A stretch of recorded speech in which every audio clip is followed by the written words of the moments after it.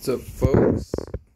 I just want to show you guys something here. It kind of baffles me on, I don't know how manufacturers still do this, like Acer and AMD. So this is a new laptop a customer just brought to me, and there's old stuff put on here. I know this is going to be upside down, but the manufacturing date says 2018 09/15. So this was made in 2018 September 15th. Probably not in the retail store until about December, maybe November earliest. They probably had this for Christmas to sell, and then they still had this in stock. So this lady bought it, probably $399.99 plus tax. And this is the score it's getting here on user benchmarks. And it's got 8 gigs of DDR4. Right, so that's the score it's getting here. The processor,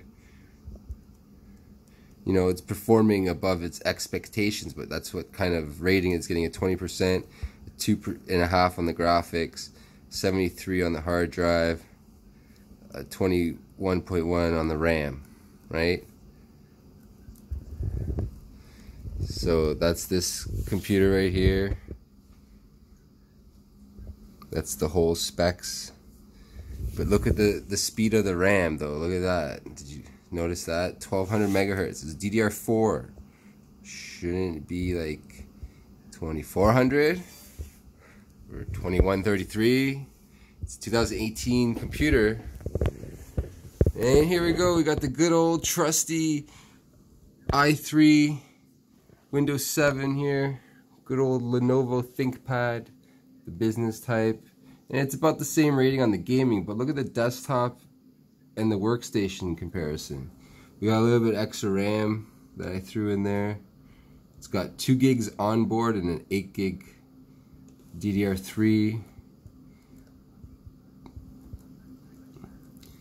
And that's what the ratings are coming up as. And look, it's getting a 34 on the processor. That's like how many more points? 14 more points. It's not that great in the graphics, but what do you expect, right? This good old Lenovo, I upgraded it with this Samsung hard drive. This Samsung hard drive can run a lot better, but it's because of the older components in this laptop. And look at the RAM, DDR3, 1333 megahertz speeds, and it's running better than the new 2018. Let's see what year this computer is from. I'm gonna unplug that. Let's get in the back here. And let's focus. What's that say? 2012? 03? So March 2012. So they're over 6 years difference. And this computer still is better overall than the newer computer. That makes no sense, does it? I'm selling this computer for $340 or best offer Canadian, and that lady bought that computer for $399.99 plus taxes. I don't know. Anyway,